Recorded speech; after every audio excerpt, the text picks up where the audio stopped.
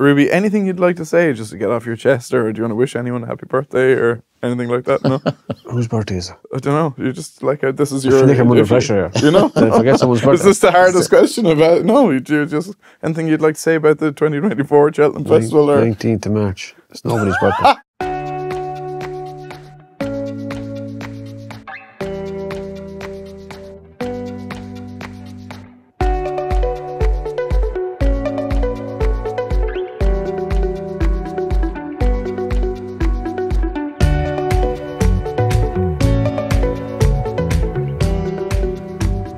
Hello and a very warm welcome along to the Cheltenham Festival 2024 review. My name is Tom Nugent, in the company of Rory, Delargy and Ruby Walsh, as we reprise our roles with the Cheltenham Countdown series to look back at the festival that was the greatest show on turf indeed has unfolded just last week, and we'll be looking back at all the highlights and possibly some even lowlights as well to bring you through. Before we begin, a quick reminder that if you're listening to this as a podcast, that's also available in video format on the Paddy Power Racing YouTube channel. Head over there and make sure you're subscribed, as there's lots more racing content coming on that platform as we go through Aintree and Punchestown and indeed into the flat season.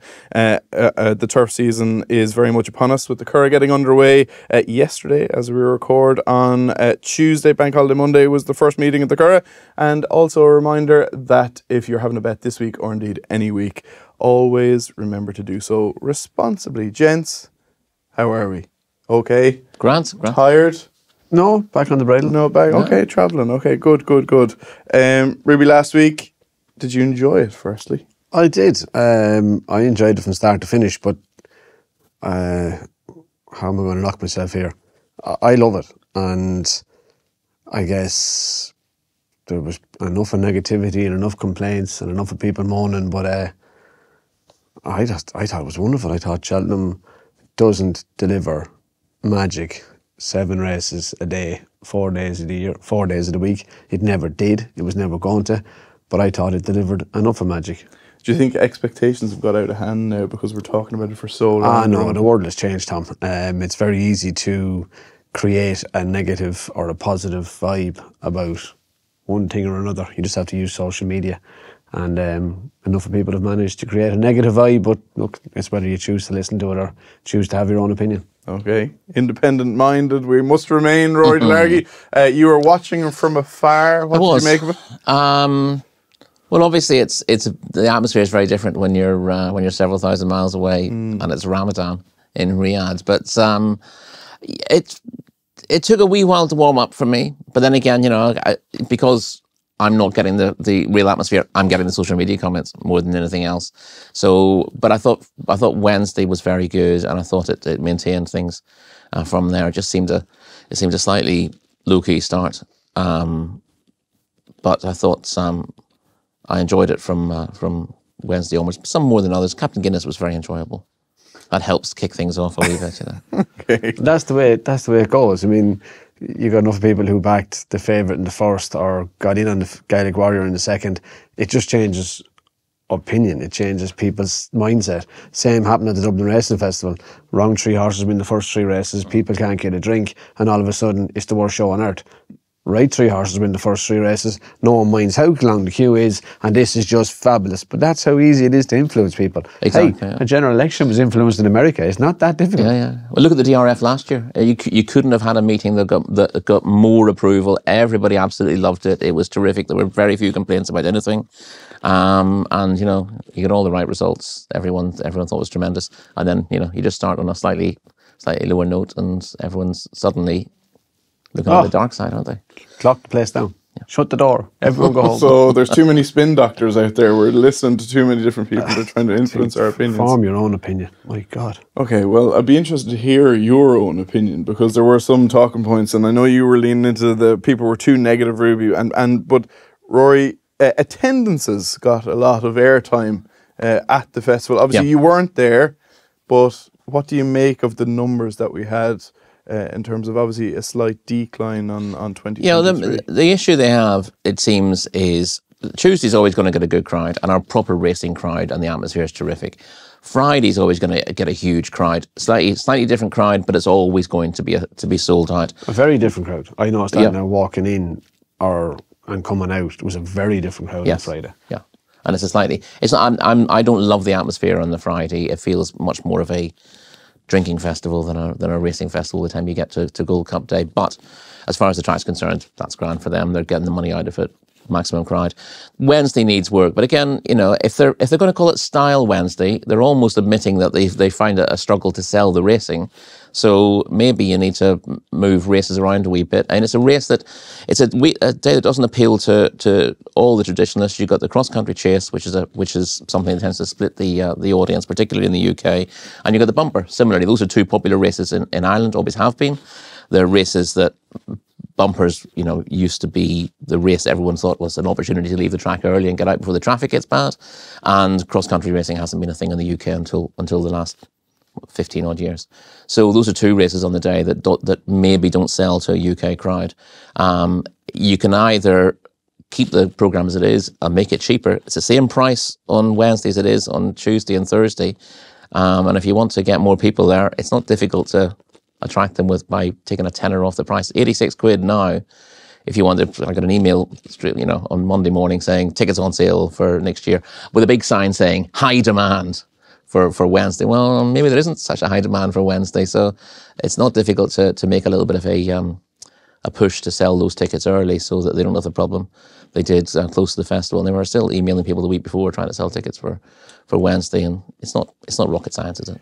Ruby, are the Jockeys Club hamstrung a little bit? Because a couple of years ago we were hearing the crowds are too big, so it turns into a supply and demand issue. They raise the prices to try and maybe meet their kind of threshold, and maybe they're anticipating a little downfall, and all of a sudden it becomes maybe slightly less packed. The customer experience is maybe a little bit hard. It's hard to know what to do, isn't it? It's not definitely not my forte anyway. And 70,000 is capacity now, and I thought it was 68, but there was 69 something there on Friday. So I'm going there's actually bigger capacity in Gold Cup Day than there is in the first 3 days. All right, for whatever reason. Yeah.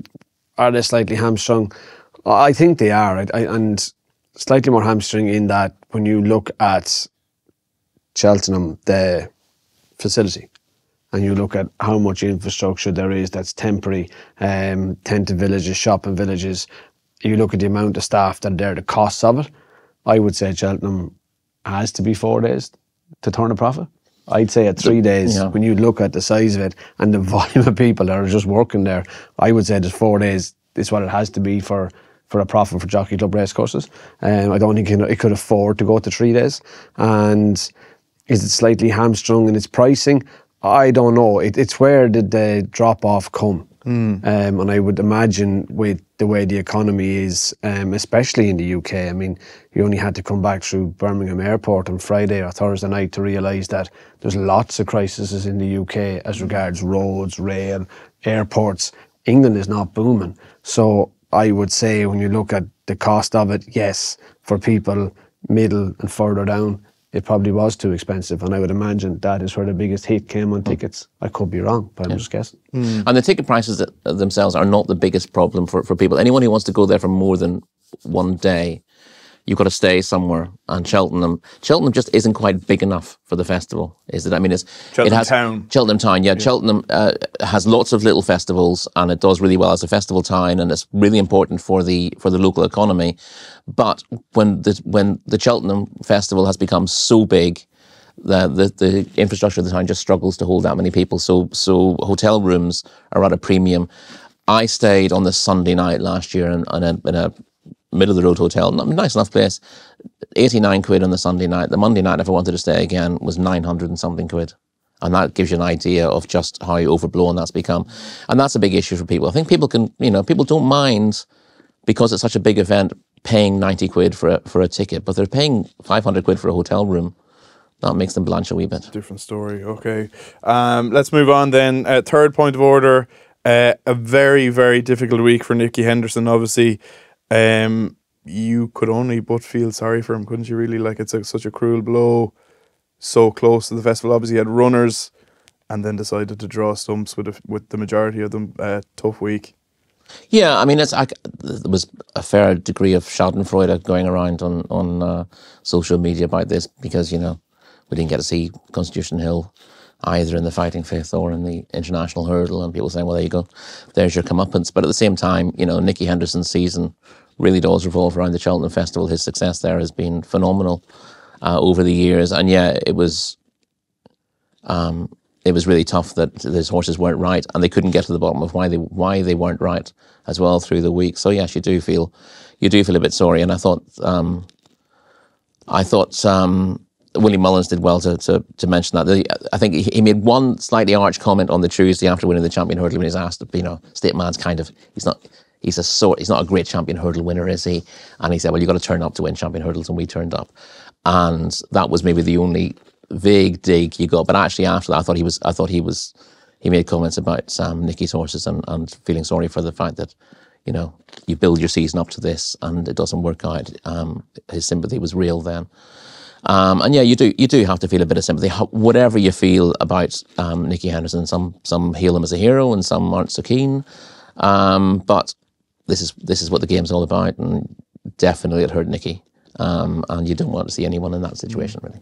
To be fair to Willie, I'd say his response there was more at the person it's more about the person asking the question, exactly, yes. Ruby, it just goes to show nothing's a certainty with horses and their health, and it's so hard. And that's probably the thing that it's very hard to communicate to punters who don't really... aren't working with horses on a regular basis. This can happen, can't it? It can, and that could have been any yard. It happened to be Nicky Henderson's, but the biggest thing is, like, you're dealing with athletes that can't talk to you and can't tell you that they're, I'm feeling a bit off. They're still eating, they look well at their eye, they're not coughing, their temperature's right, their blood picture is good, but they're just not right. And, you know, with humans, they can tell you that, whereas horses can't, and you're guessing a bit. And I did feel sorry for him and for all his staff, even for Nico de Bonneville and his other jockeys. That's the week you want to perform, and they're so far off, it's not, they can't even compete. Of course you feel sorry for them. Rory, and his owners, sorry. Yeah. I met Michael Buckley and Tuesday night. Everyone he involved was fairly dejected. Before, you mentioned feeling sorry for Nico there as well. He got a bit of criticism for an interview he did after riding in the, it was in the Berringbingham, wasn't it? Was it on the second day, asking about, was it Jinko Bai he was on? Yeah. But he got a bit of criticism for his response to that. I thought that was over the top. I thought he was actually trying to be good-humoured. Yeah, I mean, he's pulled a comic face and said, you know, new day, same problem. And I think a few people thought he was very graceless there, but he wasn't at all. I think he was, again, dealing with the person asking the question, understanding that it was coming anyway, and just going, it's frustrating, what can you do? I thought your biggest week of the year has gone up in smoke, like it's putting a pretty brave face on it. But anyway, Rory, let's talk about your anti-post positions. You had a decent run of things, did you? I did all right. If Colonel Mustard had sneaked into the frame at 100 to 1 on the champion hurdle, it would have been a terrific week for me. Captain Guinness was probably the best result. I was on him anti-post before Christmas for the champion chase. And that's a good race to punt in anti-post, because really it's one of those races where you only get 5 contenders, even for the frame. So it's not that difficult to narrow down. You can get a bit of each way value. Whereas a lot of races at the festival, you might be looking at 20 horses who might be contenders. Trying to bet the Supreme, for example, is not my cup of tea at all. So Captain Guinness was good, and I ended up hitting the frame with a few in an anti-post multiple. So slightly frustrating through the week. I thought I made, on the Monday and Tuesday, the sort of individual decisions I made weren't terrific. But then again, I was thinking about my position and then going, well, there's no point backing that again. I've already backed it. And leaving horses out of play spots and stuff because I'd backed them out is just a crazy thing to do. So I thought, right, I'll need to get rid of that thinking for next year. But it ended up all right. It was a curate's egg of a festival, but the anti-post multiple. What exactly is a curate's egg? Well, it was neither one thing nor the other, really. Before we get stuck into the races, Ruby, quick word on the gaffer. Willie broke the century. History unfolding before our eyes. He's not bad at his job, is he? No, he's all right at it. I thought he put it best himself. It was never a milestone or a target. It was something that you never thought was achievable. Who would ever have thought you could train 100 winners at the Cheltenham Festival? Amazing achievement, and work he's worked all the way from the bottom for it. Like, yeah, granted, he started with the name Mullins, but he has built the place around himself, built his owners, his staff, all the horses. It's incredible to go as far as he's gone. And changing gears and accelerating through the 100 mark. It's been a hell of a week. Yeah, it has, and it's always about what's next, what's coming. It's going forward, and yeah, I think it's incredible, and I suppose like everything, people look back on it in time, they will say, wow, how did someone do that? At the moment, according to certain people, his domination is terrible for the sport, but when people look back on it in time and say, God, remember when Willie Mullins did that? Rory, greatness in our time, do you think? There's no doubt about it. He's exceptional, and you only every time Willie gives an interview, you just see a little bit of how he works. Everything is considered. Everything is, but it's not like he hasn't decided when you speak to him what he's going to say beforehand. So nothing ever sounds rehearsed with Willie. He's always thinking about everything at the time and making new decisions, and you can see him analysing what's gone before and thinking about what's coming after when being asked about something that's just happened in an emotional moment. And I think very few people are able to operate that way. It's an exceptional thing. And he's just all class as well. Every interview he gave was full of class this week. And, again, people are having a moan about the domination, but when you're in the presence of greatness like that, clearly Vincent O'Brien dominated the game in the 50s, and no one says now, oh, Vincent O'Brien, wasn't he terrible for racing? And we're in the same sort of situation here with Willie. I believe you've had an interesting idea possibly for punting for next year's festival. Have you? Is that right? Well, I thought you could look at things with Willie and without Willie.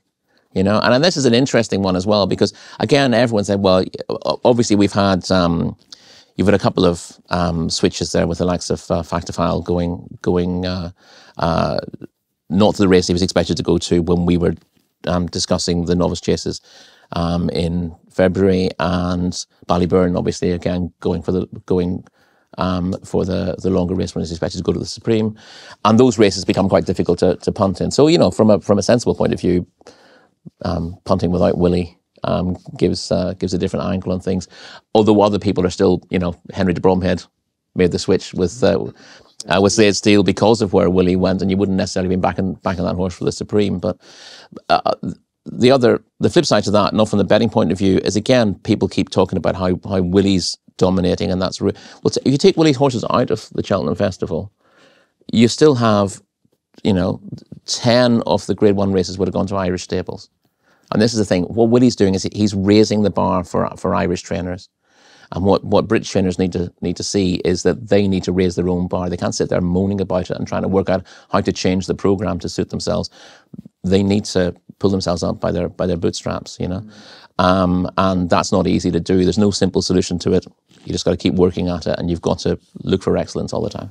The one thing I find interesting, even looking at it, is, so you look at, they say, well, why have those English owners gone to Ireland? It's prize money, prize money, prize money. It's more than prize money. And you look at some of the theories and the solutions as to what should happen at Cheltenham, and it all goes back to the one thing, more handicaps, more handicaps. What have the big owners run away from? A handicap system. Yeah. That is not, and you're talking about different theories and playing systems, and anyway, you look at British racing, the Irish programme encourages you to have a top novice. The English programme doesn't encourage you as much. Very good.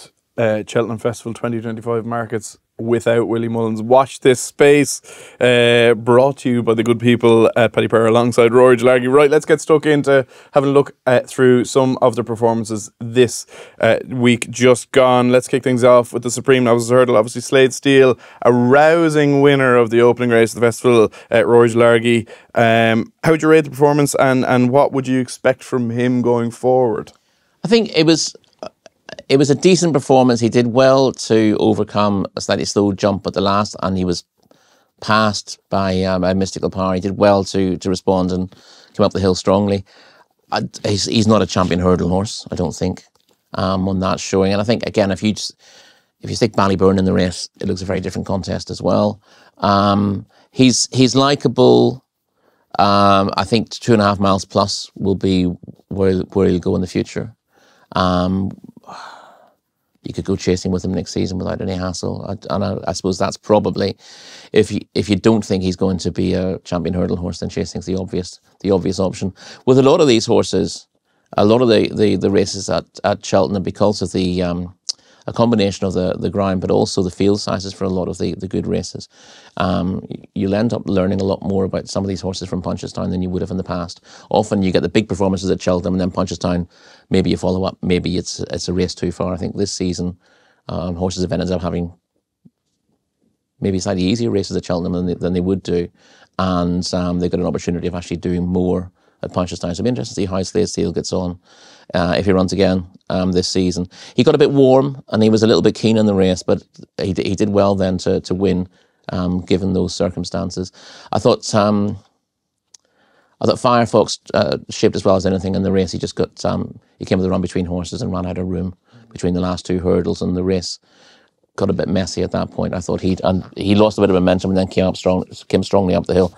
I thought that was a nice performance, and I'd be certainly keeping him in my notebook. Ruby Willie obviously had the runner-up, Mystical Power. Tully Hill didn't fire. Asian Master came wide but ran well. Super Sunday out the back, and Mr. Giff mid-div. Give us a rundown of some Mr. Giff was a bit keen. Thought Mystical Power ran a cracker on ground probably that was too slow for him looking at his pedigree. Tully Hill bombed out. Thought he was getting it so easy in front and jumping like a buck, but the top of the hill, you didn't really want to be on him. Paul's body language wasn't sufficient. Super Sunday, it was his first start. He'd be a better horse next year, and Asian Master probably wanted a little bit further, but thought the winner was the best horse in the race. And I thought that with a lot of the races at Cheltenham, thought the best horse just won. Yes. I can't think of too many hard luck stories throughout the week, and Slade Steele, to me he looks a chaser. It was kind of a beano for punters that way, wasn't it? It was generally speaking the better horse got the job done in the kind of level weights races generally. Yeah, if you weren't desperately looking for value in inverted commas, just finding the obvious horse, even in the handicaps, was the way forward. And because we'll probably touch on the fact that the fields were smaller than normal there, but because the small fields, there was less, in a 20 runner Supreme, a 20 runner Brown Advisory, you've got a different kind of race. You've got to try to avoid the pitfalls. You've got to keep out of the way of trouble, whereas in a small field race, you could just ride your race and the best horses should come to the fore. I thought it was ground as well. I thought real soft ground, and I thought, even from watching some of the racing earlier in the year in the UK, I thought the riders rode the ground. I thought it was good to watch. There was no absolute slogs where they were going up and down to one spot, which there could have been. Yes. I thought they got the pace of the races right, and they finished the races, and it made them better spectacles. Let's move things on then to the Arkle, and going down to the start, I thought Gaelic Warrior's race was run, and I'd never give him a compliment to his face, but I'll compliment him behind his back. I thought it was a Townend masterclass. Didn't panic when he was headed.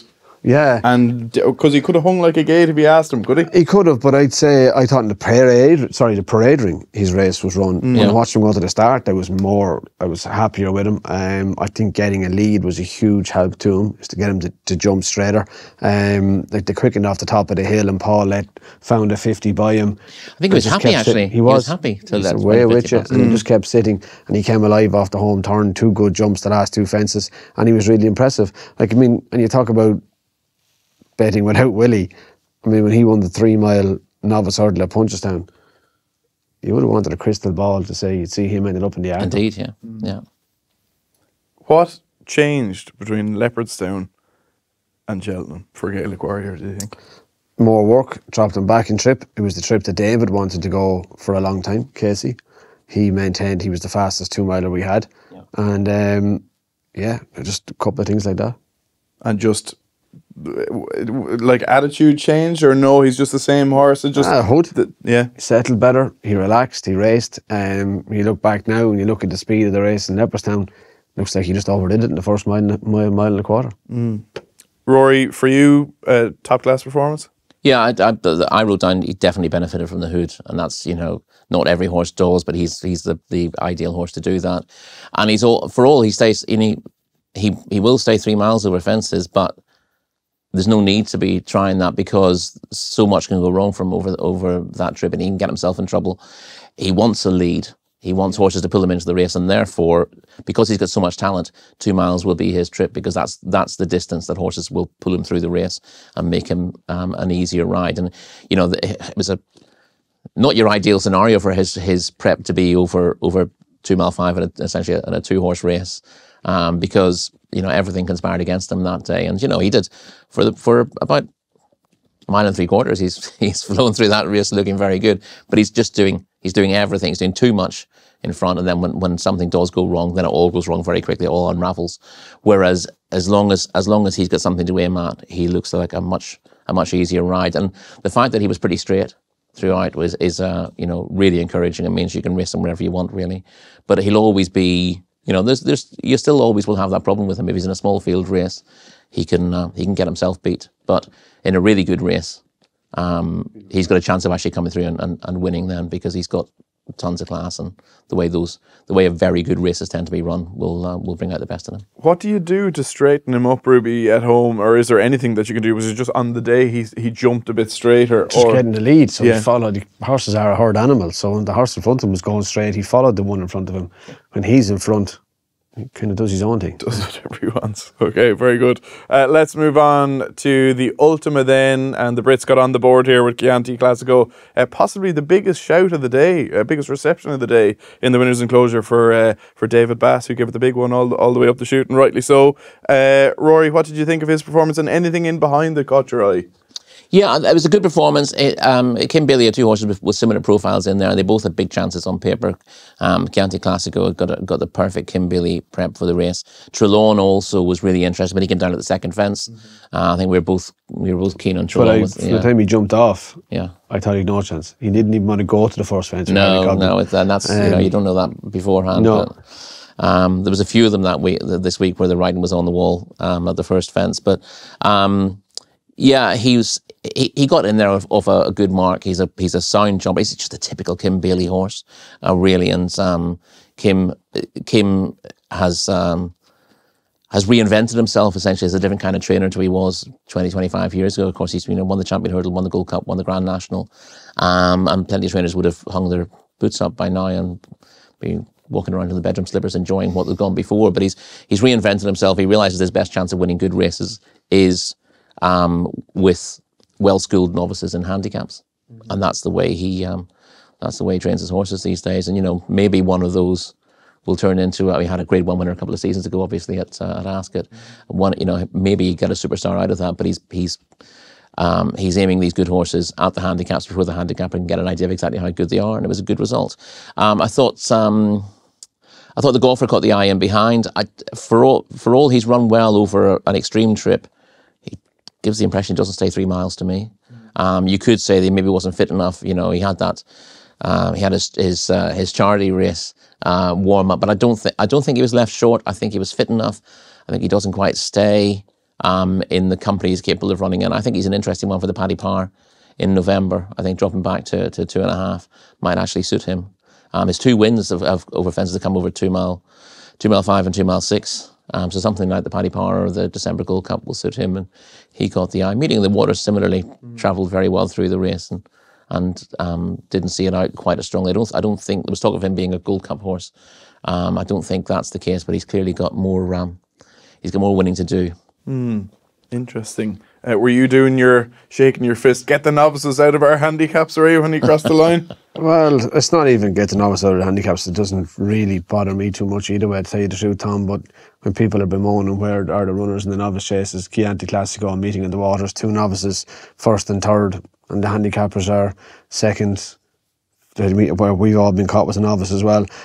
I just think when you go in against novices with we have a handicapper like Twig, and you run into 2 horses like Chianti Classico, Meeting of the Waters, who the handicapper can't possibly have maximised or have a real handle on.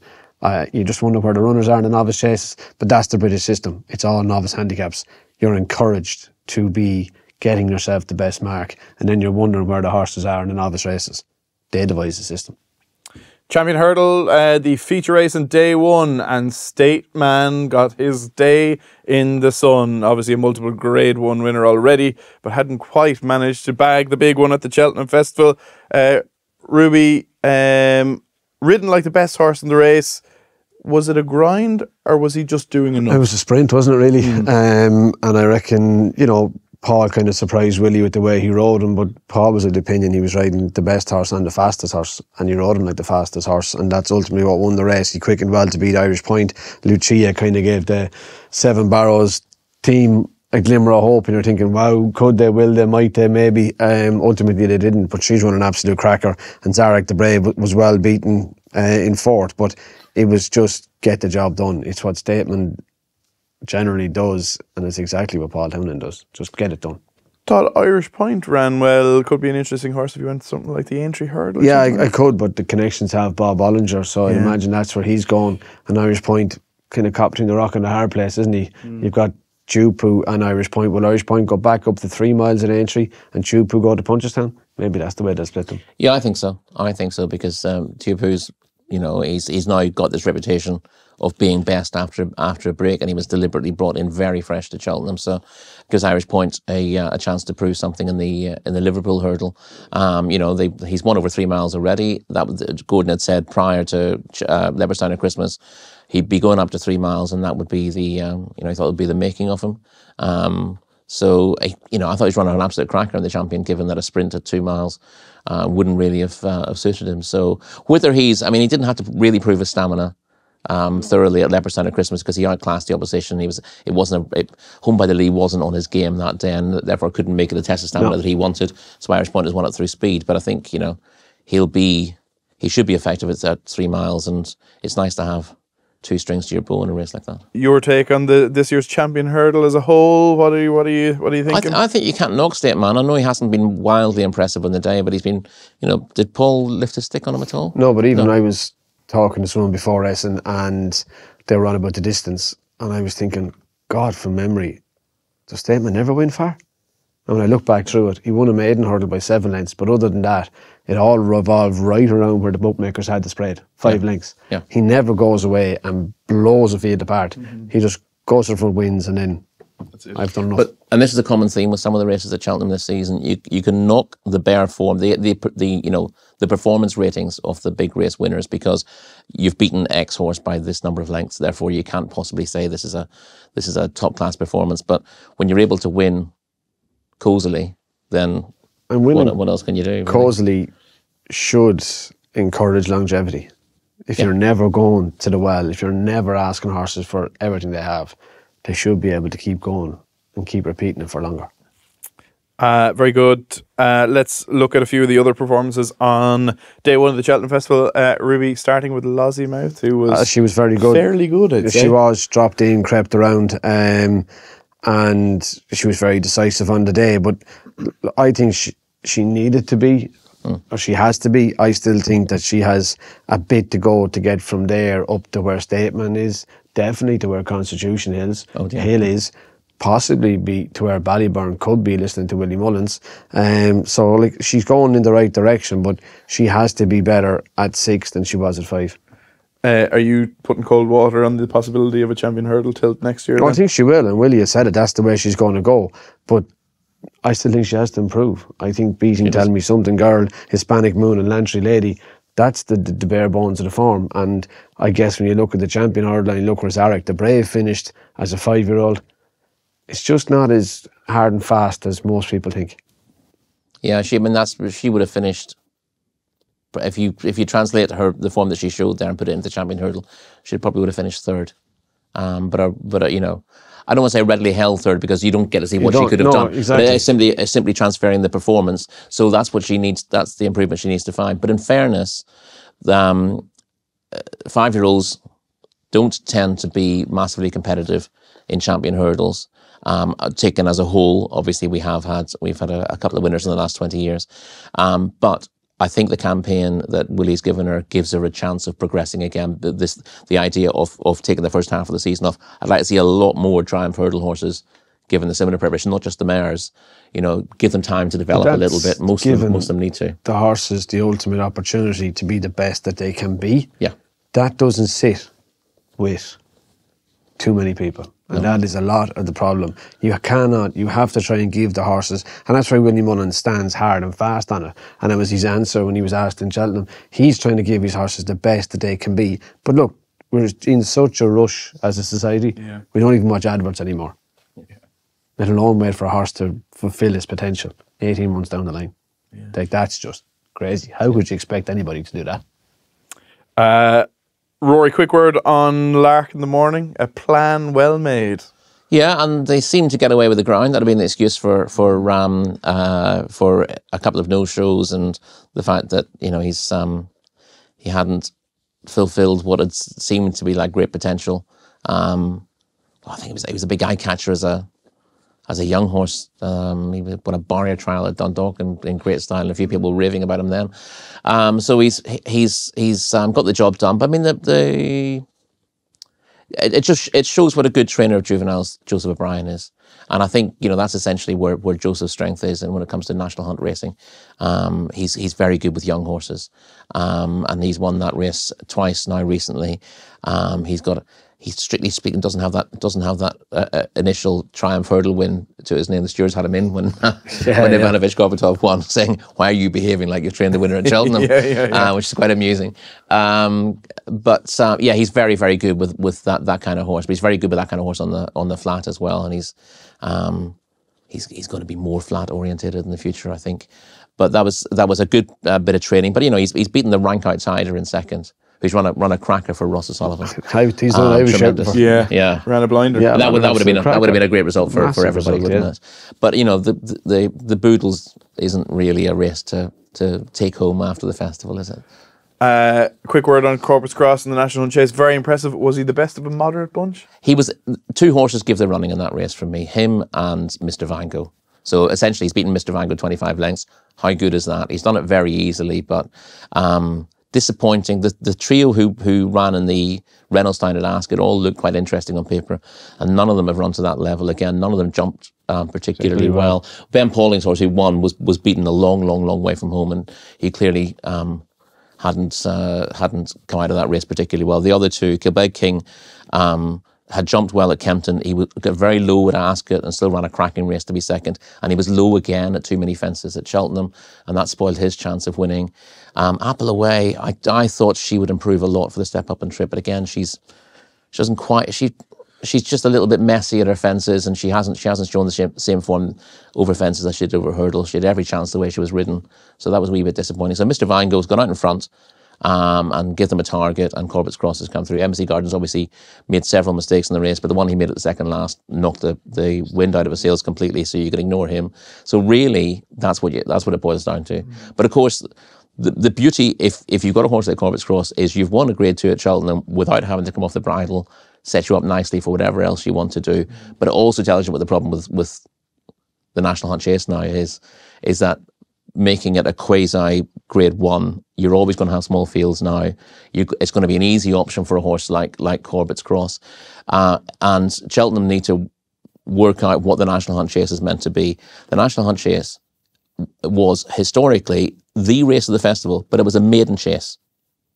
Nothing that had won a race was eligible to run in it, or at the time of entry.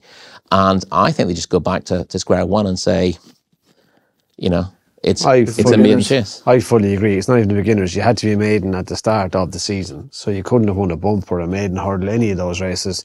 I think you could have won one Hunter's Chase, might have been in it. But what that also encompassed was a wider demographic of owners, trainers, etc.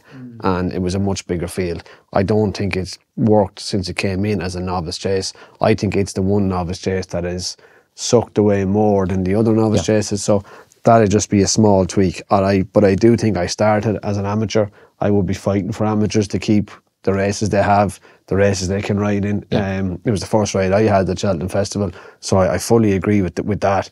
But I would be going back to it being I'm not sure how you get there, but it has to encompass a wider demographic. Yes, Would it be fair exactly. to maybe say that the BHA get a little bit windy about it? They don't really like it. They've tried to change the rules to make it safer. It makes them a little bit but uneasy. Cheltenham Racecourse as well are part of that. Yeah, and it was that one race. What was it, 4 years ago now? Just before lockdown, was it? But that unfortunately encompassed 2 or 3 Grade 2 novice chasers racing with a load of horses that were the old style national hunt chase, and the 4 good ones pulled the others that were of lesser ability too fast, and they got tired. Whereas if you just confine it to all horses of the one ability, they won't go as hard. And it's not. I think a lot of races at the Cheltenham Festival, you need to sit down and say, right, we'll make unique qualification criteria for these races to keep their initial spirit. And obviously you don't necessarily have to have a bunch of horses who've never won anything. You just have entries for it in January. You can win a race from then on. You can win obviously a point to point. You can win a 100 chase, but you can win your novice chase between entry and the festival itself, and you're still qualified. But yes, keep a wide demographic in there. Keep graded horses out of it. See, Cheltenham, they've made the mistake of thinking they want to get more graded horses in all the races, and that's actually completely the opposite. There's only a certain amount of them. They want to filter the top quality horses to certain races and make sure that other races. And that's I spoke to Ian Renton about 6 or 7 years ago about an idea for different races at the festival. And I put up the idea of the selling hurdle, which is, I love that. But he was horrified by it. He goes, no, we need to have more quality. And I said, you can't have more quality. Yeah. If you have more races, you have to have less quality by definition. Yeah. But it was like, there's no understanding of that. So I'd like to see races like the National Hunt Chase retain their old character. Yes, you need to make sure that it's reasonably... But you increase safety by ensuring you don't have graded horses racing against horses who are 3 stone inferior to them. You basically say, listen, this is for good old-fashioned plotters. And it's good to see them do their job, but they're not... It's almost like it's a hunter chase almost, but not with the hunter chase qualifying criteria. And that's fine. It's okay to have races like that at the Cheltenham Festival. Okay, work required to the conditions of the National Hunt Chase then. Ruby, final word on day 1. Patrick Munn's got an 8-day ban for his ride in the National Hunt Chase. Any insight as to why that happened? It seems it was harsh missing a day at Fairhouse there. Yeah, and the same for Mark Walsh, got a 4-day ban for one flick on fact to file. Different whip rules, they both fell foul, but it was for Mark using his whip once, Patrick using his whip twice. But the way the tot-up works in the UK, that's what it was for. Yeah, as well.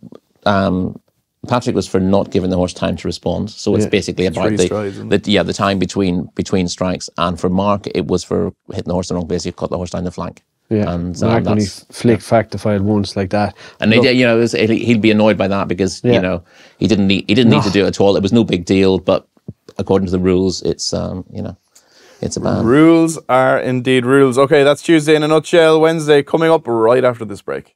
Introducing Paddy Power's new money-back tokens for racing. The flexibility to choose the race in which you get your money-back offers. Claim your token via the homepage banners or through the promotions page.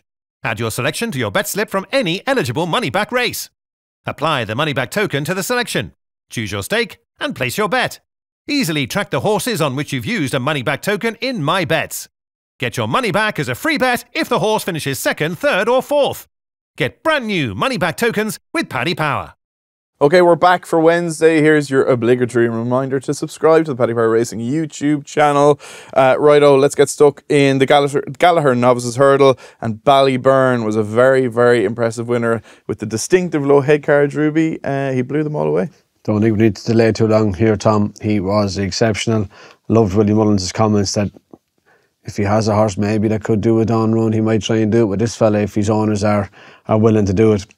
That sounds like it could be fun, but he would just jumped, travelled and blew the opposition away.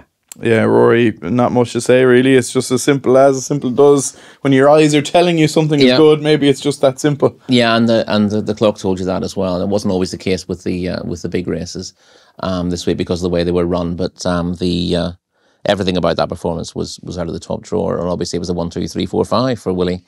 Not quite in the realms of Michael Dickinson's Gold Cup quintet, but still pretty impressive and a great one. Onwards we go. Brown Advisory, Factifile, another very impressive performance. And Rory, I thought he did a lot wrong, and he still managed to look like he was doing it very right as he crossed the line. Yeah, again, he's been able to learn on the job there, and I would have been worried in an old-fashioned Brown advisory / RSA, he might have got in trouble because he had very little experience coming into the race. But the nature of the Grade 1 novice chases, Arkle aside, at the on the Grade 2 novice chases at Cheltenham these days means you don't get big fields, and horses who've got lots of class but lack experience aren't punished for it. Indeed, Monty Starr was only having his third start over fences in second as well. So a lot to like about it. But again, in terms of what he achieved on the book, he's a long way short of Gold Cup standard on that. But of course, this is only his second season racing with no novice hurdle campaign. So there's a lot of improvement to come.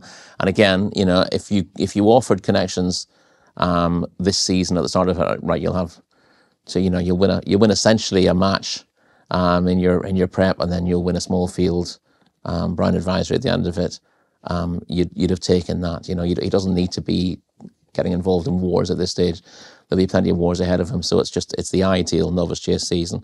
He's learning all the time. He's picking up good graded prizes, and he retains that scope for improvement next year. Does, again, on the figures, he needs to improve a fair bit, but he was never going to be able to put up a massive performance given the nature of the race, because he was there to pick up the front runners, and he's done it nicely in the end. Do you see that improvement within? Could you see him going on to bigger and better things next year? Yes, I mean, I don't know what his ceiling is liable to be, and it's, you know, I don't want to suggest that what he produced in the day is as good as he is, but I also don't want to say, oh, he's definitely a Gold Cup horse. Very difficult to know what his ceiling might be. He's very, very likeable. He's got a good attitude. He's got a good jump on him, and you know, he's in a good place now for Willie to step him up next season. It'll be interesting to see. You know, he's a kind of horse who would make a fair bit of appeal in a John Durkin to start with, and you know, he's adaptable in terms of trip 2.5 to 3. So there's lots of good races for him to win next season. Ruby, myself being a man who knows very little about anything, he did look like he did a bit wrong, a little bit lit up. Chin was out going down the back straight and was long at a few of his fences, took chances. I thought Mark gave him a great ride. He looked like a horse that had been running over shorter distances. He wanted to race like a horse that had been racing at a higher cruising speed. And Mark had to teach him that through the first mile of the race. I thought he gave him a great ride. I liked what I saw. He has the potential to improve into a Gold Cup horse. But Rory's right, he has to improve into that. I was on another preview before the day itself, and we were talking about the project of obviously skirting around the novice hurdle season to kind of expedite things a little bit. That seems to be paying dividends now. I'd say it was age related as much as anything else. He was he 6 or 7 winning the Brown advisory? He was older anyway. He was 7. Yeah, 7. Yeah. 7, Yeah, that's why he didn't go novice hurdling, because he'd be 7 rising 8 as a novice chaser. Yeah. So they went straight away because of age. Let's move on to the Curl Cup. Langer Dan got the mob shouting in the streets. The pitchforks were out for Langer Dan. Rory, were they? It was a little. In fairness, you know, there were comments about Langer Dan before he turned up at Cheltenham when he ran his prep race. There were quite a few people going, "Oh, you can see exactly what's happening here. You can see what's happening. He's just going to turn up at Cheltenham, having dropped down to his last mark, and you'll see a different horse in March." And of course, that's exactly what happened. And it's worth pointing out on his prep race was the Lanzarote hurdle. He's gone off on the exchange. What was he? 66 to 1 SP, 150 to 1 on the exchanges for that race. So although he had an excuse, he came up with a broken blood vessel. The market seemed to know he was going to break a blood vessel before the race started. Dan Skelton has played the system there, and you know, as far as I'm concerned, the system is there to be played. This is what we're talking about, the handicap system and the way horses are treated, and the way the whole system is set up in the UK. You're basically encouraged to play it, particularly for the big handicaps. And I don't think there was much hidden there. You know, Dan has tried to get Langer Dan in the right place for Cheltenham for the last 4 seasons, and he's run very well. He ran really well in the Fred Winter as a 4-year-old, and he's been back several times. Run twice in 1 week, and ran very well. So this is where he comes alive. He's shown nothing all season, but he didn't show an awful lot last season before he turned up to win the race. And people can get angry about that all they like, but you either play the system or you stand up and say, "Oh no, I refuse to play the system," and you don't win the races. And if you're a racehorse trainer who refuses to play the system, what exactly, what are you in the game for? It's all it's just the way it is. The very good point was made about the fact that he had an excuse for running badly at Kempton, but the handicapper dropping £2. Now, that's a very good point. I was spoke to Phil Smith years ago, and he said, this is how it works. If you run well, but you show that you're not good enough to win a race, then you'll get dropped in the weights. Trainers always complaining they don't get dropped as quick as they go up. He said, listen, if you run in a race and you finish 5th or 6th, and you've clearly run on your merits, then I'll drop you £3, no problem at all. He said, but if you finish out the back of the field, I'm not going to drop you at all. Well, horses who finish out the back of the field regularly get dropped £1 or £2 by the BHA handicapper, and they clearly shouldn't. Horses should be seen to be running on the merits, and if they're not quite good enough to win off the mark, then drop them, and drop them by more than £1. But if they're beating 150 lengths, they're not running on their merits for whatever reason, maybe because they're not able to. They shouldn't be getting dropped £1 here or there. He wasn't dropped at all for his reappearance. But there's pressure on the handicappers these days because you've had a couple of appeals at Cheltenham in the last couple of years, including the winner of the Coral Cup a few years ago. So there is a bit of pressure for them to drop horses, but really the system should be a lot more transparent. People should know what to expect with the way the horses run. And I think the fact that you're getting small drops for runs that are completely out of kilter with the horse's form line shouldn't be happening. And we should see horses at least vaguely competitive. People are saying, "Oh, my horse is too high in the weights," and look, he's hopelessly tailed off. That doesn't prove it at all. Your horse finishing 6th or 7th and trying his best is proof that he's too high in the weights. Your horse beating 100 lengths is proof that you haven't trained it for the race. It was put to me in Cheltenham that if Langerdan was trained in Ireland, they'd be throwing rotten tomatoes into the winner's enclosure. They'd be shouting and roaring. But I think the key factor there, Ruby, is that the Irish handicapper probably wouldn't have slipped Langerdan back down the weights if he was trained in Ireland so far. Is that right? Actually, all you have to do, I don't know, maybe he would have. There were plenty of bad runs, and the handicappers do or are trying to give horses chances, so they're coming down in the ratings. Look, I'd say most of the official handicappers have forgotten more about handicapping than I know about it, but that is the system. You got to play the system, and if so many people could see it, I'm just amazed he went off 13-2. As big as that? Yeah. Sure, if everybody knew, listening to them after the race, everyone knew, everyone could see it. Why didn't more people back him if they really knew it? Well, this is true. But of course, people will want to back a winner and also have a moan about it as well. We want the double whammy. You want to have your cake and eat it. It's also worth pointing out. We probably won't touch much on the race otherwise. Unexpected Party was also lined up for a bit of a touch, a much quieter one off at 12-1. But again, Dan Skelton, he appeared on the final episode of the Road to Cheltenham with you and Lydia, and basically said, these horses should run well at Cheltenham. They're coming to themselves at the right time. Unexpected Party said, well, I've just come to the conclusion he doesn't stay 2.5 miles. We'd run at 2.5 miles 14 times, and hardly ever. The only times he'd ever run at 2 miles, aside from on his hurdling debut, was in the Henry VIII Novice Chase at Sandown 2 years running when he was out of his depth. So here he is having his first run competitively, essentially, over 2 miles, and he won well. And that's also playing the system, but it's playing the system in a different way. And I've got no problem with the trainer playing the system. If the authorities have a problem with it, they need to deal with it by having more robust principles, looking at, having stewards. I'd have a handicapper on the stewards panel, or at least having a handicapper saying this is what this horse should have done and this is what it has done. Ask those questions, because sometimes you'll get the stewards. I've seen a horse get a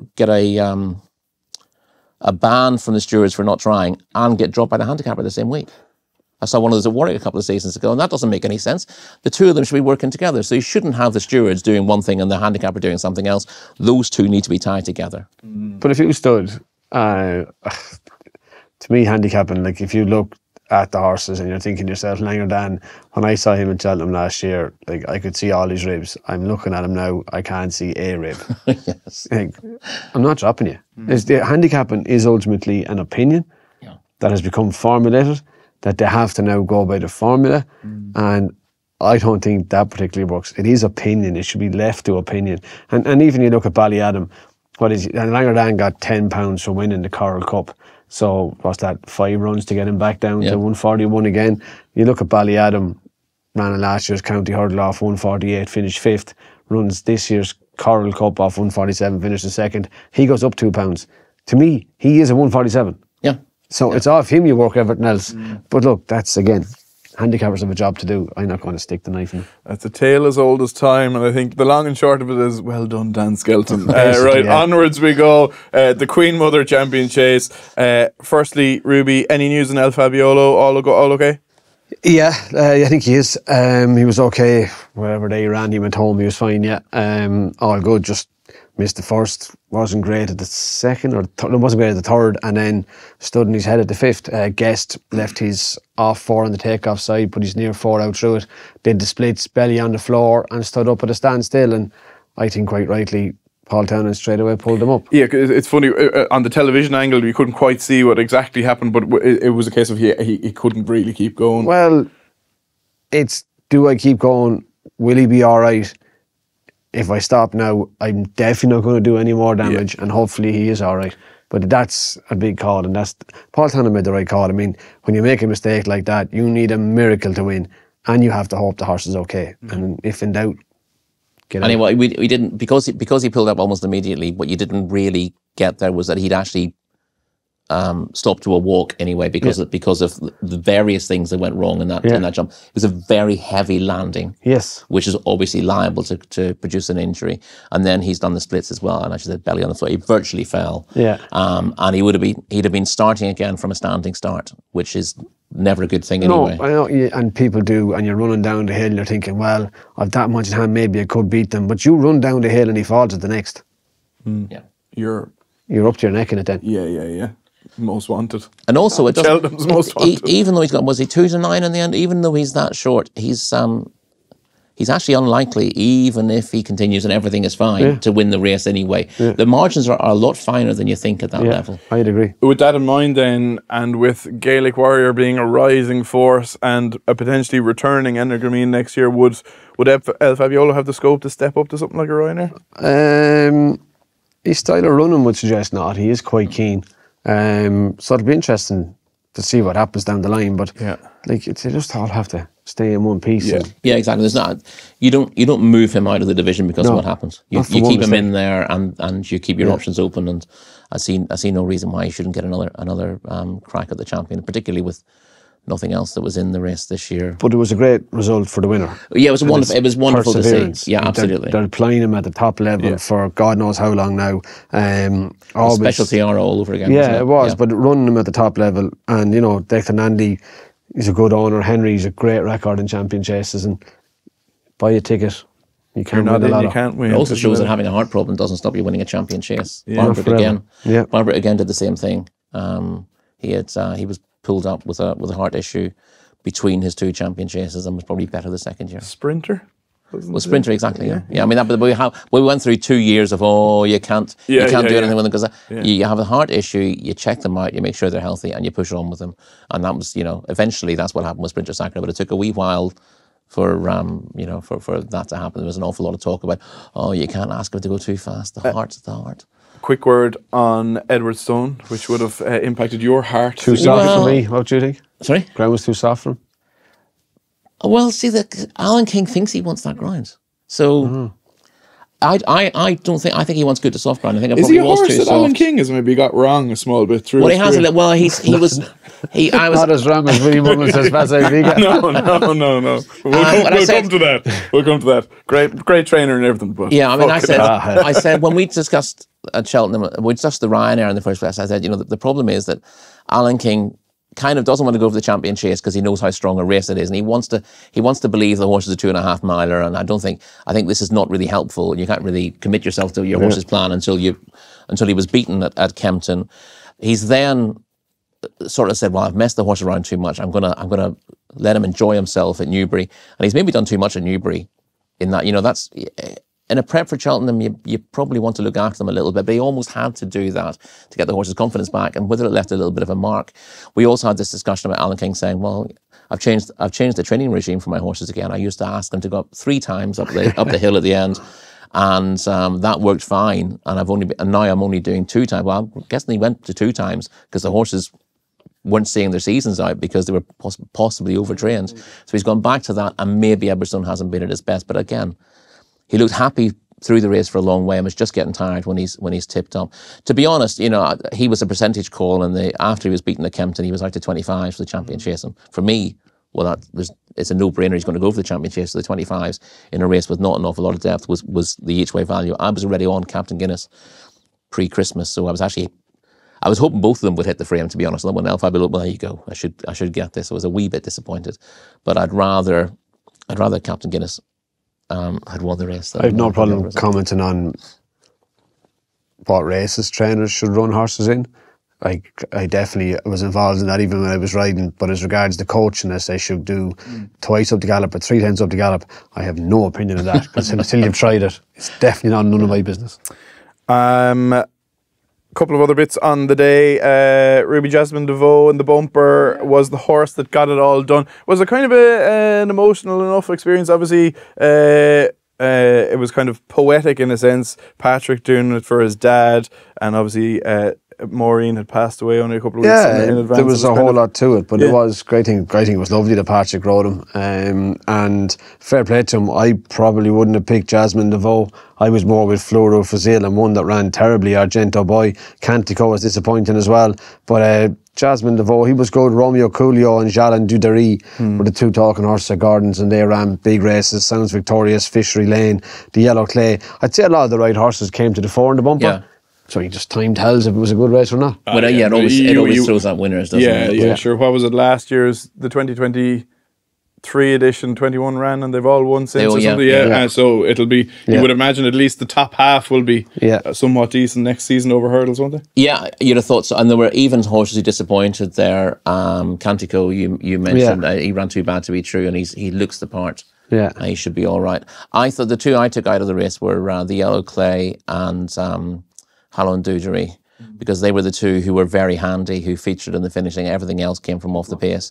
And a lot of those horses who were handy, who, you know, reasonably well fancied, were very well beaten. The Nichols pair set off first and second, and they've ended up finishing something like 12th and 19th or something like that. Whereas Halon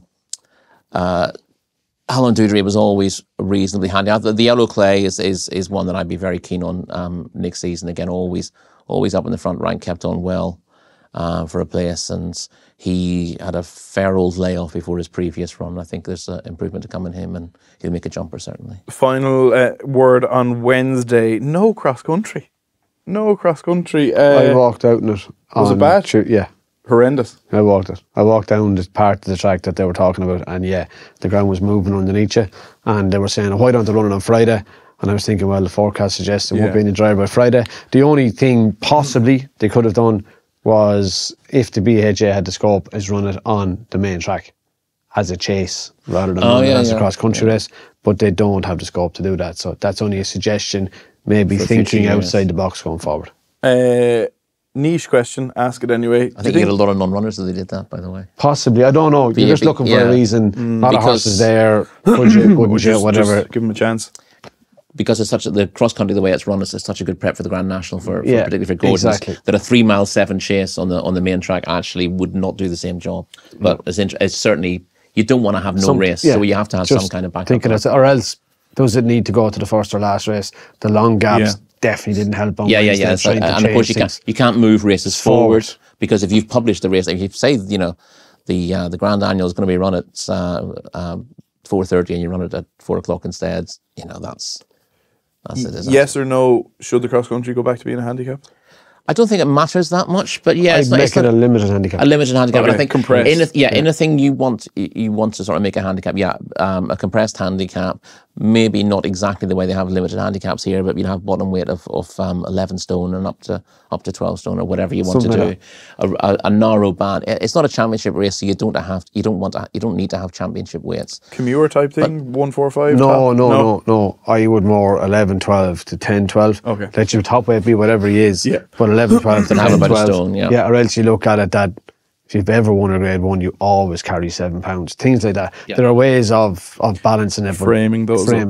But it's not the worst defender at the festival in terms of field sizes. It's just that there are a lot of horses who would call themselves cross country specialists who've got little chance of winning that because they're coming up against top class horses. Yeah. Okay, onwards we go to Thursday, kicking things off with the Turners Novices Chase and English horses. I mean, what the hell? Rory, we had two of them here battling it out. They should be decent going forward, shouldn't they? 1, 2, 3 for the English. Yes. With Jello in third as well. I met Dan Barber a time for him. He said English racing is back on the basis of that result. But in fairness, that was the best example of a novice chase at the festival. It was competitive on paper.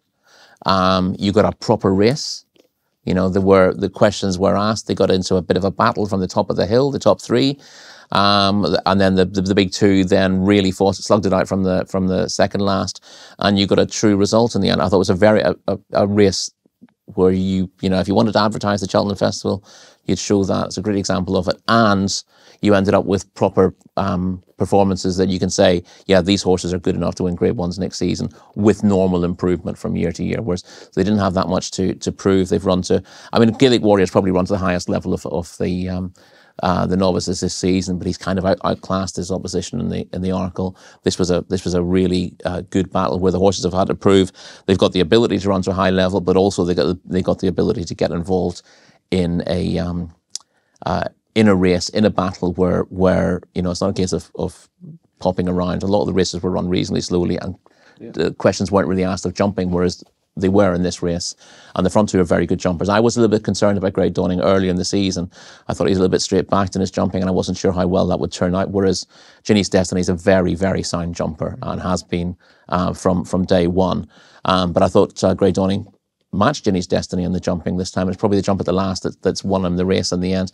And we know he stays 3 miles, and they view him very much as a Gold Cup horse, and Dan Skelton might have gone for the longer race had the ground been good. So I think, you'd be positive about it. They'll go in different directions next season. Ginny's Destiny looks very much a Ryanair horse through and through, in the mould of previous Paul Nicholls horses in that race, and a real Cheltenham specialist as well. And Grey Dawning will be heading towards the Gold Cup, which obviously will be a tougher path, but he's got scope, and they've always talked about him in glowing terms. Like, I don't think he shows anything at home, but they keep saying, get him on the track, and he just comes alive, and he did it again here. The way life occasionally throws you like tricky puzzles to solve. Say Facile Vega is one of those, is he? He is. He's just been very disappointing, and he absolutely blew out here. Ran poorly, didn't jump well enough, and back to the drawing board. His homework is obviously very good, is it? It is, yeah, but that's not much good. No. Didn't see too many horses getting paid out in the gallops. but where do you go from here? Like, what do you do to try and I shall reinvent it? most definitely leave that up to WP Mullins.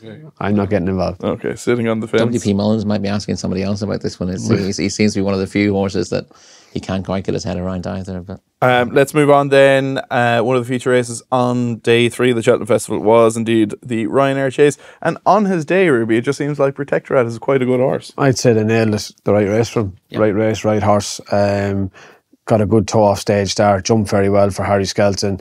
And I think on the ground, just saw it out better than Envoy Allen. On better ground, not so sure he would have. Thought Envoy Allen arrived at the right time to go at Protectorate. Thought it was a good ride from Harry Skelton as well. He waited when he got to Harry Cobden. He didn't commit before he got to the second last. He waited for Rachel Blackmore to arrive on his outside and propelled him forward. Good performance from Protectorate though. 2 miles in that trip, 2 miles and 5 furlongs. Suited him. Suited his jumping. Suited the way he travels. Also, he's been, in most of his races, he's ended up making the running and having to do his own donkey work over further. Keen. And actually, he's really well suited by sitting in behind a strong pace. Yeah. Would you go along with the theory that maybe Dan Skelton has listened to the slagging he's been getting over the last couple of years when he had he had to scratch the itch and go a bit early, and maybe Harry. Harry. Yeah, sorry, well, Dan did say that in an interview. He said Harry's found a bit of restraint. Okay. And I thought, well, fair enough. If he's going to mention it, he didn't criticise him at all. He said he's got a bit of restraint, and his riding was really good all week. Whereas a couple of years ago. Yeah, but you have to make mistakes too. You have to make mistakes to learn, exactly. Yeah. And so you don't kick on down the hill at Cheltenham and steal Grade 1 races. You do in handicaps, but you need to make the mistakes to learn, as Ruby says, and his riding. They have to hurt. All round was excellent. And again, all the talk about Dan Skelton in the last week is about the handicaps. But what did he say? He sent 11 horses to the festival, and he had 4 winners and a couple of places in there as well. That's great. Yeah, really, really good. We're not ruling out Banbridge, just got stuck in the mud, possibly? Yeah, I was surprised he ran, to be honest. And I was, again, the ground was worse this year than last year when he was pulled out because of it. But I suppose he didn't have a run through the winter because of the ground. He had the one run at Kempton. If you don't run at Cheltenham, your season's almost a write-off. You might as well take one chance. He's fresh enough now to go to Aintree, and Aintree would suit him. But again, it's the same old problem, he needs the ground to dry out, and we've had such a wet winter and early spring that it's a bit of a question mark. So I understand why they ran, and to be honest, I bailed out of that position because I was convinced the ground was going to be very soft anyway, and reinvested. So I wasn't quite as mad as I might have been. Have you been in that position before, Ruby, where maybe things don't suit, but the external pressures are like, owner has eyes on stocks, run. Not external pressures. You're looking at Banbridge, so where's he going to run if he doesn't run last Thursday? His next race is not for 4 weeks until Aintree. Yeah. And sure, here, roll the dice. Yeah. He might handle it. They might go slow. Some of the others mightn't handle it. If we knew the answer, sure, no one would ever run. And of course, they'd won with the horse that didn't want soft ground on the Tuesday. Exactly. So you think, well, and again, I think last year, after the result of the Turners, they might have been thinking maybe should have run him there, could have won. So I can see why they took the chance this year, but there you go. It didn't work out. He didn't have a terribly hard race in the end. When he was beaten, he was given a fairly easy time. Righto, the other feature race on day 3 of the Cheltenham Festival was indeed the Paddy Power Stairs Hurdle, and Tiupu was backed like defeat was out of the question, Ruby. Gordon Elliott probably getting a bit twitchy at that stage. No winner, hitting the crossbar plenty, but Tiupu got the job done. Yeah, but that's a hitting the crossbar. His horse were running really well. They just weren't quite good enough. And Tiupu was always in a good position. Quick and nicely, jumped nicely. I probably doubted him. I wasn't convinced about him at the price, but you were only got halfway and you were thinking, God, he's the one you want to be on. Yeah. They didn't go as hard as I thought they'd go. Florian Porter went to the front after about 5-6 furlongs, and again, they didn't follow him, and he came back to the field quite easily, and he's run a cracking race. Good call by Gavin Cromwell as to where to run him. But Tiupu was the best horse, and when you looked at him and watched him winning, you're kind of thinking, yeah, he could win a couple of those. He could. I mean, he was, if you want to be critical, he was really well served by the run of the race, whereas a few of us there. As a horse who's got 2.5 mile speed, the fact that Florian Porter, I was like watching Florian Porter 2 years ago under Danny, where he slowed it down at halfway and got them on a bit of a string in behind. And Tiupu is the one horse with the speed to be able to come out of the pack and challenge him, and that's got the job done. Florian Porter was a nice little result for me anti-post as well. As I said, when he went 50-1 with Paddy when Gavin said he would definitely run the National Hunt Chase, and I'm a firm believer that if you keep a horse in 2 races and you say he's definitely running in 1, you're not taking him out, he still might run there. So at 50-1, I had a few bob on, but I also included him. There were the vibes a few weeks before Cheltenham were sounding like there was a fair chance of him running on the stairs, and he was still a good price, and I threw him in the old multiple to get a couple of bobs, so I was pleased with that. Mayor's Novice Rory, brighter days ahead. You're a big fan. I had to get the positives in. Before the negatives came. Bad following good here. Things didn't really go to plan. She was keen and free. Well, I think this is a little bit of jockey error. No, I don't want to knock the winner. The winner has done it nicely. She's been very impressive in lesser company this season. She showed a lot of promise in bumpers last year. She's won turning handsprings at Taunton in a couple of ordinary races, and she looks a decent mare. So I don't want to knock Golden Ace at all. But Jack has ridden the race as if he's got one horse to beat, and he's basically riding to get that horse beat rather than just looking to win the race himself. Brighter Days Ahead stays well. She won over 2 mile 5, 2 mile 5.5 last time out. We know that, in a strongly run race, she's the likeliest winner, but it ends up being not a strongly run race. It wasn't a typical Jigginstown ride either. He wasn't wide in the track and handy. He was handy enough, but he was always looking to his inside to Willie's mare.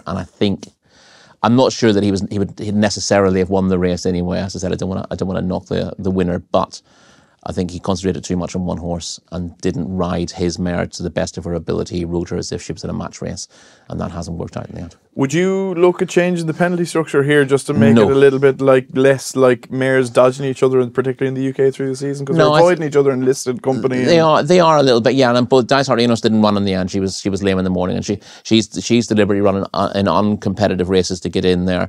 But the problem is, if you change the penalty, you're trying to turn it into Grade 1. It's either a Grade 1 or it's not a Grade 1. If it's a Grade 2, then you have. But that was the uncertainty of it too. So you're saying that's the problem. So you're changing the penalty structure to get them to clash earlier in the year. But if they crash twice earlier in the year, you already know the result, but you're less likely to try and take someone on that's already beaten you twice. So the more you can keep them apart, the more clashes you have come Cheltenham. Yeah, that's a lot of the problem. So yeah, I don't have a massive problem with the penalty structure. And of course, you basically make a choice. You run your horse in races that it's going to win easily against inferior opposition, and you run the risk that they're not tough enough when they come to the big day, or you run them in graded company and you know how good they are and you know they're tough enough to win, but you're giving weight away, and that's an uncertainty as well. So you take your choice. What's the debrief on Jade Delargy? Again, slowly run race, looked like she wanted a bit further.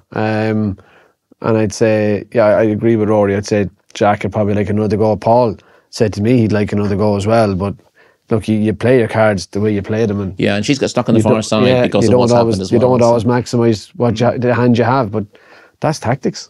Yeah. Elsewhere Thursday, Monmoral, Shake 'em Up Harry. I know the way you're thinking, big punt. Any of you want a word on any of those? Shake 'em Up Harry was good to watch. I know the way you're thinking. Got a fantastic ride, but God knows what he had in hand. Yeah, exactly. Yeah. Monmoral got a fabulous ride too from the back. Harry Cobden. I thought that was a really well timed ride. Yes, and he's not been the easiest horse to catch. Right, he had a big reputation. He bolted up at the entry as a juvenile, and they were talking about champion hurdles with him, and he's been hard to get a handle on since then. But I must say I did not have him down as a horse for that trip, but he showed that he got it on the day. The fact that he had the tactical speed there was probably important, and as you said, a really good ride. I know the way you're thinking did plenty wrong in the very early stage. He ballooned the first two fences. He's actually set off, as they've left the tape, he's probably first on the inside as they go to the first fence, and he's disputing last after two fences. We've seen that before in the race a few years ago with Mount Ida. Yes. Who was a million after jumping three fences and came through to win. And that's the thing about the Kim Muir, because of the quality of the race. If you've got a horse who's got a load of talent and you've got a top class jockey, you can make your ground mid-race past moderate enough horses. And he's looked a very impressive winner in the end. But again, he's better than a 145 horses previous. I was surprised he got into the race. I thought the handicapper was lenient on him. And of course, his form in Grade 1 novice chases looked an awful lot better before he lined up anyway. But for a horse to go off at 13-8 in a race like the Kim Muir, something slightly wrong there. You shouldn't be, again, that should be a really open race for openly campaigned horses. And that, I didn't think it didn't spoil the race. It still made it interesting. But, the fact that you have one horse who's absolutely cornering the market and dominating the betting and the race itself is not great for everybody else who's involved. Wednesday and Thursday done and dusted. Friday coming at you after this short break. Great result. Thanks, Peter. Coming up, we have league action live on Friday night, followed by 3 more games live on Saturday, then 2 more massive games live on Sunday. And don't forget, league action live on Monday night. Then it's over to Europe for the big one, live on Tuesday. Then the even bigger one, live on Wednesday. Then it's the other European Sometimes a break isn't a bad idea. So, if ever you want to take time out from betting, use Paddy Power's Take a Break tool to pause your account. Paddy Power. Welcome back. The fourth and final day of the Cheltenham Festival 2024 to review in the company of Rory, Delargy and Ruby Walsh. We're kicking things off with the Triumph Hurdle, and in fairness to you, Ruby, you've been singing and dancing about Majborough all year. A fine type of horse, not your typical Triumph Hurdle little runt of a yoke. Yeah, look, that's what he was. I doubt I tipped him. Most definitely didn't have anything on him, but he was the horse looking at them all that you would think, wow, he'd be a lovely chaser. He could be a grand horse in time. And he grounded out to beat Cargeese. Salver was a good third. I thought a couple of Willies were disappointing myself. Stormheart ran below. Bunting ran below. But look, Majborough, yeah, he's a fine big specimen and he's going to be a lovely chaser. Whether that's next season or the season after, it remains to be seen. Okay, so 1 or 2 out the back. Maybe keep an eye out for the big 4-year-old handicap in Listowel, maybe. I wouldn't have thought so. I just thought even by now they'd be too high for that, but I just thought a couple of them didn't run up to what they could. No. Okay. Let's move on, Rory. Talk about the county hurdle. Absurd. Another Paul Townend masterclass. Yeah, funny old race, the county, and it's not a race that needs a lot of analysis because it got very messy, but it suited Absurd. But he still needed to have balls of steel to ride him the way that Paul did, which suits. You know, he didn't want to be among horses because his jumping is very novice. He's still very lightly raced as a hurdler, not too lightly raced to get into the race, but clearly very, very classy. Winning the Ebor last year, so doing a sea pigeon on that front. Although sea pigeon, I think it was already proven champion hurdle class before he won his Ebor. And yeah, his jumping wasn't brilliant, but again, the way you had to ride him, you either had to go out in the front to let him see his hurdles on his own, or ride him out the back so he could see the hurdles. And then you got to have an awful lot of confidence that you can ride him like that and then come through late in the day. The way the race panned out was ideal.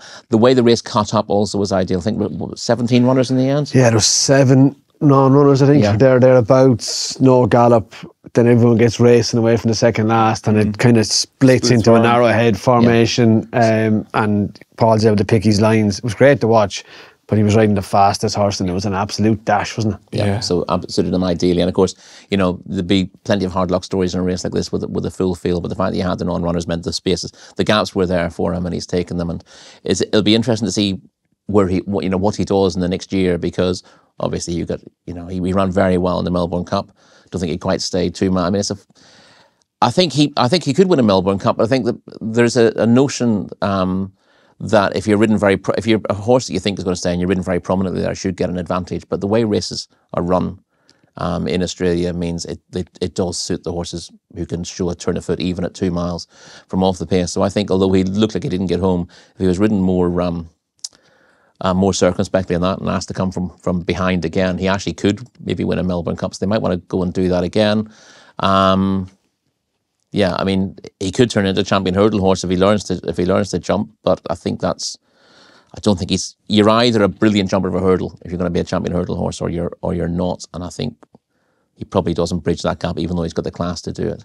But there's lots of stuff to do with him on the flat. He's not had that much racing since he's joined Willie from France. So he's second to Vautour at Royal Ascot. I can see him going back to Royal Ascot again. You know, a lot of money available there, and he's a horse that you'd love to have an interest in. Yeah, loads of options, Ruby. Obviously a very talented horse. What do you think the future holds for him?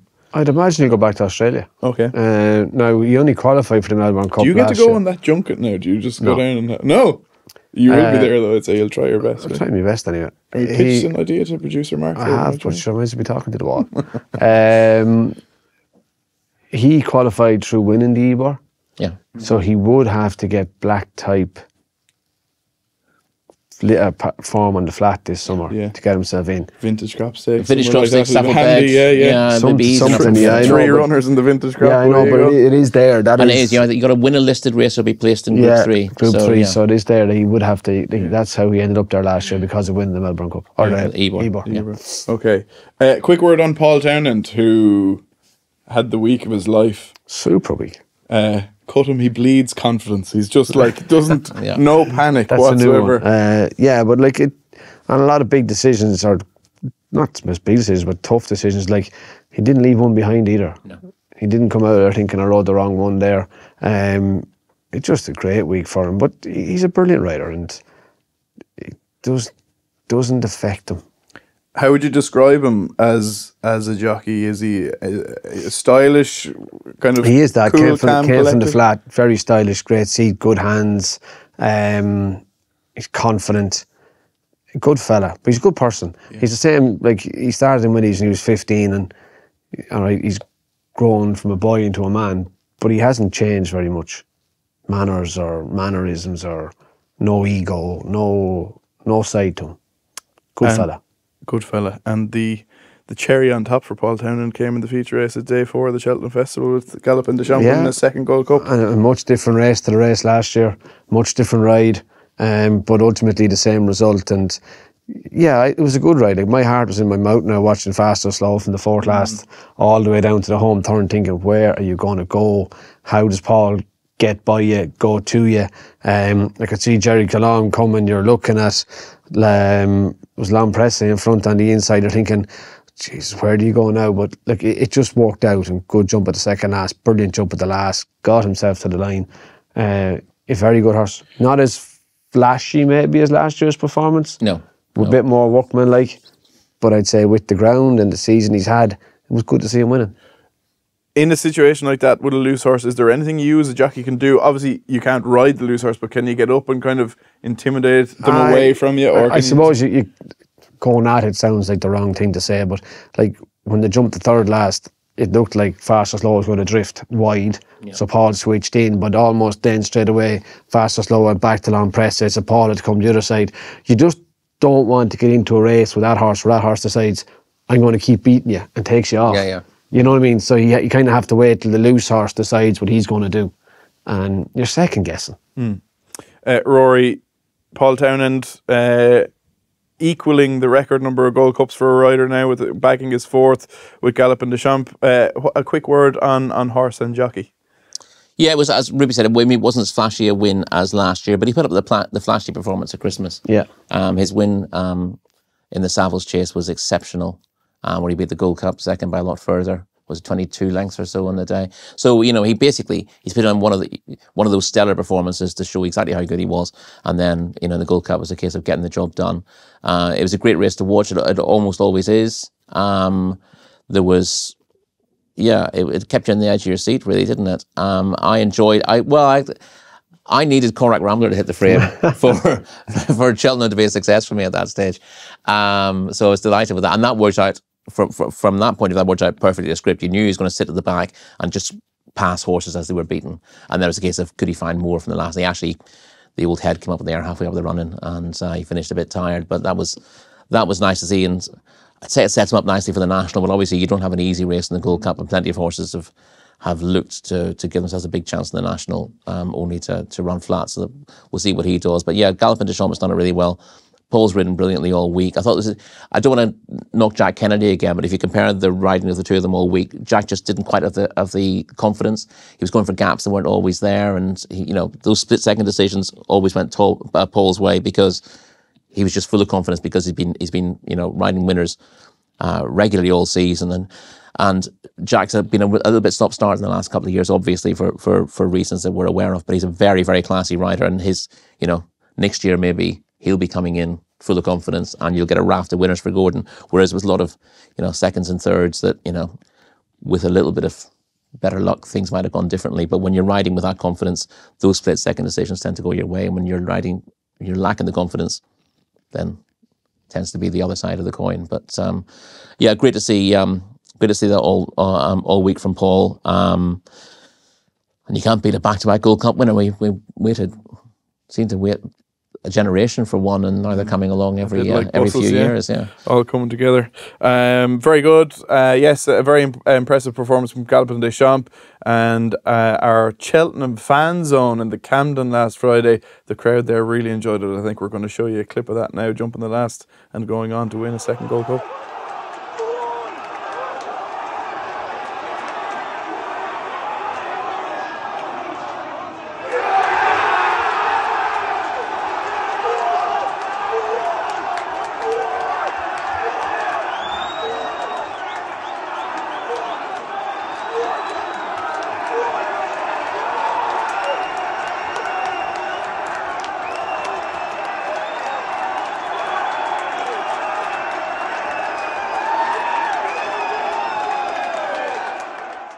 Very good. The crowd enjoyed that very much. Ruby, a quick word on a few of the others. Jerry Callum ran a blinder, and Cormac Rambler, as Rory mentioned, stayed on quite well.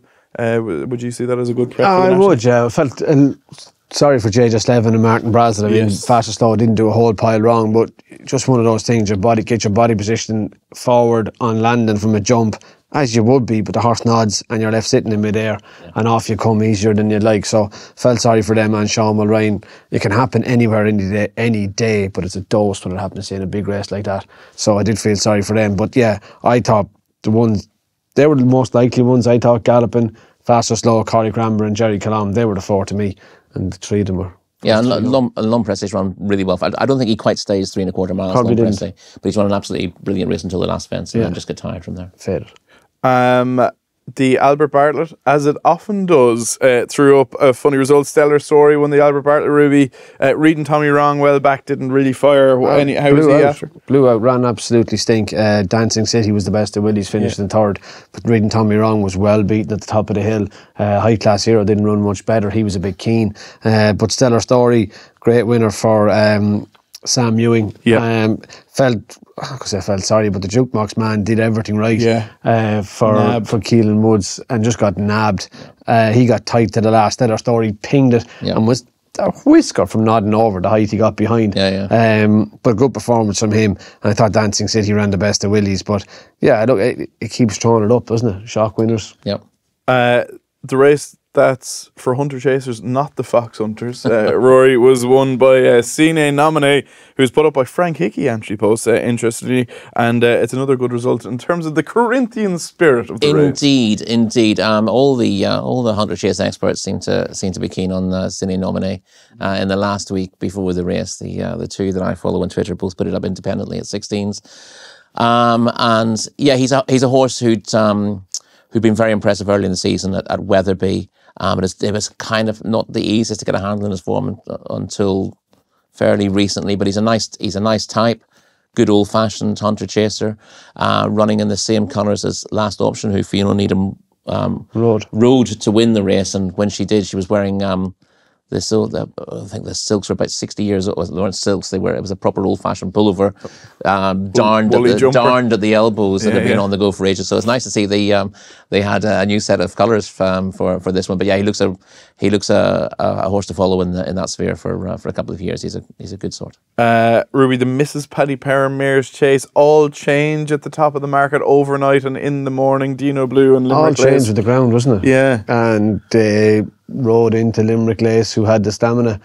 placed in the Tri-Town, wasn't she? She was. They rode into the stamina-laden mare over the Classy one, and I must say, going to the last, I didn't know which way it was going to go. I thought Dino Blue was coming to pick off Limerick Lace, but Limerick Lace possibly outstayed her, and it was a great week for Limerick Lace's dam. She had 2 runners. Yeah, two winners. I know the way you're thinking, so great week for her. Yeah, if you could find a mare like her, you'd be laughing. I must say I was a little bit negative about her going in, because when she was 3rd in the Troy-Town, she looked swished her tail. She looked like the winner. She swished her tail, and she swished her tail last year in the Webster Cup. She looked like winning, and I thought, I'm not sure I'd really want her up the hill, but she got herself in front in the first place.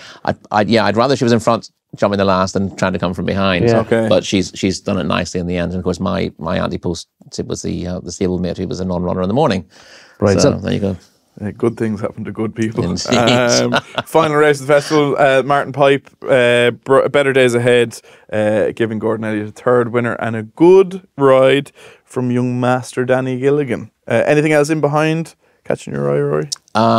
Gordon's other horse, What's Up Darling, is that it?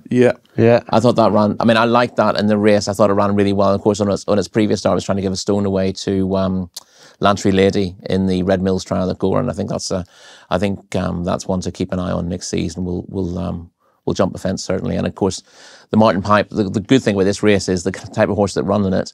They tend to be a rich source of winners over fences the following season as well. Okay. Ruby, anything you'd like to say just to get off your chest, or do you want to wish anyone a happy birthday or anything like that? No. Whose birthday is it? I don't know. You're just like, this is your. I feel like I'm under pressure here. You know, did I forget someone's birthday? Is this the hardest question about? No, you do just anything you'd like to say about the 2024 Cheltenham Festival, or 19th of March. It's nobody's birthday. It's not a trick question. It's just like if you'd like to say. Are you forgetting something? I know I did. Am I? Did I have a script today? No. Well, you have a running order, but you obviously didn't read it anyway. Mark will give out to you after this anyway. Rory, anything else? Any of the other races? Any eye catchers that we didn't get a chance to mention? No, I've mentioned the one. I mean, I think you can go through some of those races again, and you'll find more eye catchers. But there were a lot of races where. In 20 runner races, you'd have found a lot more hard luck stories. There weren't many hard luck stories in a lot of races this season, so I thought it was a lot easier to unpick than some years, and maybe less maybe less eye-catching ones as a result. But a few of those races, the likes of the Martin Pipe, the likes of the Champion Bumper, they're the ones worth rewinding and looking for promise in behind. I'd say I think the soft ground definitely played to a lot of the results being the way they should be. Nothing just screamed, I was unlucky. Yeah. Okay, very good.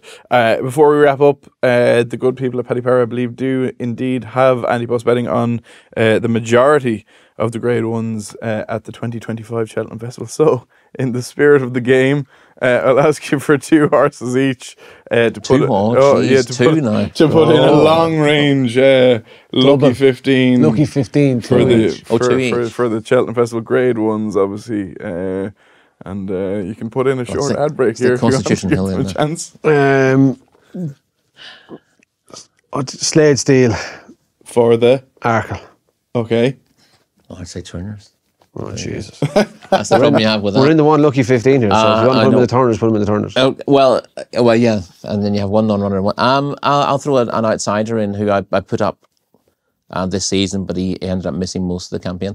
Adex Des Obeaux for next year's Champion Chase. Champion Chase. Now with Nicky Henderson. He moves to Gary Moore. He was third in the Tingle Creek, and he moved from Gary Moore to Nicky Henderson afterwards, but picked up an injury and was scratched for the remainder of the season in December. So Slade Steel in the Arkle or Turners? You can't have both. Oh, I think Turners. Turners. Adex Des Obeaux in the Greenwater Champion Chase. 2 more. Jade de Grugy in the Mayor's Hurdle. Jade de Grugy, Mayor's Hurdle. Okay, right. That's a fair one. Brighter Days Ahead in the Mayor's Chase. Brighter days ahead in the Mayor's Chase. There you go. Very good. They're happy now. That's creative thinking. That was very good. I enjoyed that. You worked it out together. Excellent. Righto. Thank you very much for your company. My thanks to Rory, Delargy and Ruby Walsh. We hope you enjoyed the show and indeed the whole Cheltenham Countdown series. Make sure you're subscribed to the Paddy Power Racing YouTube channel to pick up on all the racing content coming up to your way in the run-up to Aintree and onwards through Punchestown and into the flat season. Make sure if you're having a bet any week, make sure to always do so responsibly. Ruby and Rory are back on their weekly slot on the From the Horse's Mouth podcast, giving you all the winners on ITV Racing, and on that podcast feed you'll also have Fridays with Fran, giving you a few winners and what remains of Dundalk before the lights are switched off and the turf gets underway in earnest. I've been Tom Nugent. This has been the Cheltenham Festival 2024 review. Good luck.